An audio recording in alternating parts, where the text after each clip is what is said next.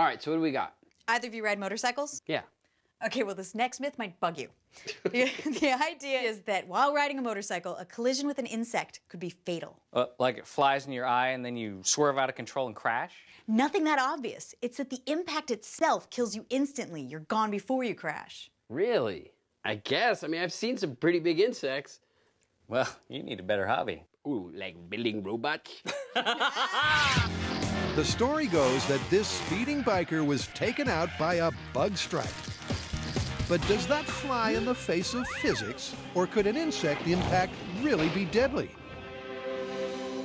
You know, I gotta say right off the bat, I'm a little skeptical about this one. I mean, I get the whole bug crashes into your face, you get distracted, you crash scenario, but killing you on impact? All right, well then let's start by talking to a trauma specialist. Maybe there's a pressure point or a weak spot like the windpipe or the sternum that could create that kind of fatal result.